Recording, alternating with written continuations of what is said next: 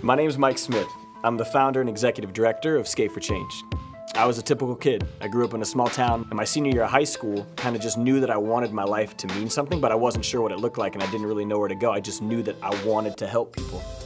So a few years ago, I took a job as the director of homeless outreach with a nonprofit that works with at-risk teenagers, and I began recognizing all of the homeless people that lived on the streets in my city. You know, I'd see them in alleys, under bridges, and bus stops or gas stations, and I just became aware of the problem that existed in my city.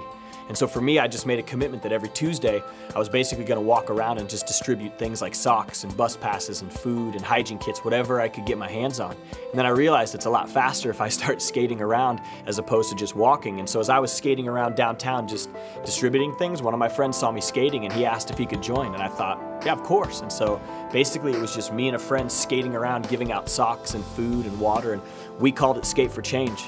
And eventually kids started to hear about what we were doing, and I started getting bombarded with young people asking me if they could join us. And I just thought to myself, what an amazing opportunity for me to involve kids in something that I'm so passionate about. You know, and at first it started with a couple kids showing up, and then a few more, and then all of a sudden there'd be 40 high school, skateboarders on a street corner ready to go give out the things that they had in their backpacks. You know, and these kids would get socks or food or t-shirts that they had worn but they were willing to give up, and it was incredible for me to see all of these skateboarders so committed to giving back and having an impact on our community. And at first we were just giving out socks, and then eventually the homeless population began to kind of expect us to show up every week, and I would watch these 14, 15, 16-year-old skateboarders build relationships with these guys who had lived on the streets for 5, 10, 15 years, and it was amazing to watch just the transformation that happened not only in the lives of the homeless people. You know, we were doing good things, we were giving back, but I watched these kids, start to think about ways they could have an impact on their community. Before we knew it, Red Bull got a hold of it, and then Ryan Sheckler got a hold of it, and we had an opportunity to have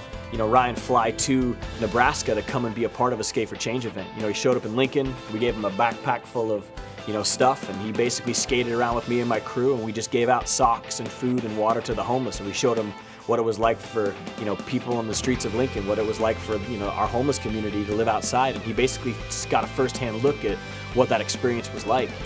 From that episode and from that event of him coming and skating, it led to opportunities that just continued to grow with me to get to know other professional skateboarders, and had opportunities to meet new people and continue to push and progress just this idea of what Skate for Change was. And then before we knew it, chapters started popping up all across the country. Went from Lincoln to Omaha to Des Moines to Kansas City to Chicago to Seattle to New Jersey to New Mexico to Los Angeles and San Diego and Toronto, and it was incredible just how fast Skate for Change began to grow. And it all started from this idea of, can you take something that you love, something that you're passionate about, and use it as a means to giving back?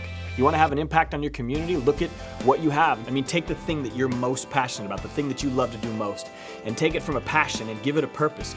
Use that as an opportunity to have an impact on someone other than yourself.